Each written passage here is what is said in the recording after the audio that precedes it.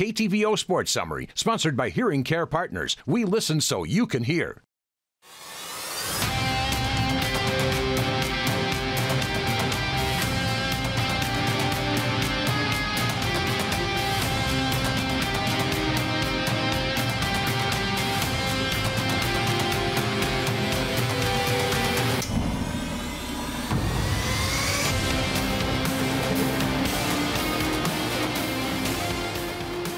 What's up, Heartland? Who are you when it's time to compete?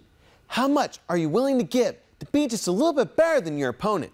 For the Scotland County Tigers and the Cardinal Comets, those questions will be answered this past season. KTVO's AJ Johnson has more. Track's a tough one because track, it comes down to competing with yourself. You know what they say, the biggest competition is with the person in the mirror. The Cardinal Comets girls track and field team took that message and turned it into team success.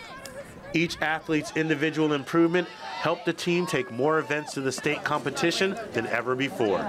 Districts was really awesome. We knew we were coming in with an opportunity to take, I thought, 4 or 5 events would be great. And then as the night went on, I'm like, okay, that domino fell. Maybe we're looking at 6. And then the girls continued to stay focused and look strong. And all of a sudden it's 7, and which we thought was probably our max. I don't know that that's ever happened at Cardinal before. In track, it's not always how you start, but how you finish. In Missouri, the Scotland County baseball team lived by that old adage, as their season wouldn't begin the way they had hoped.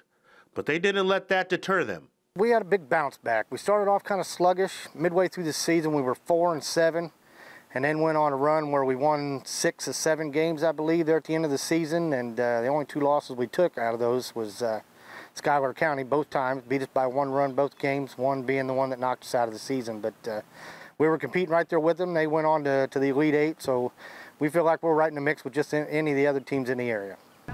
While in different states and in different sports, these teams were similar in the fact that they had to find something that worked for them, a way to get from where their season began to where they wanted to finish.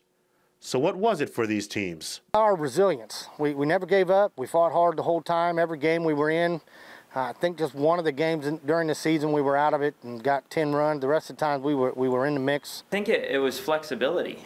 There was times where we had girls run anywhere from a 2 to an 800, but it was all in the sense of we got to score points to try and win this meet or perform our best at this meet, and sometimes you're going to be put in positions where it can be tough. No matter the challenge, the Scotland County Tigers and the Cardinal Comets charged head first through the finish line. AJ Johnson, KTVO Sports.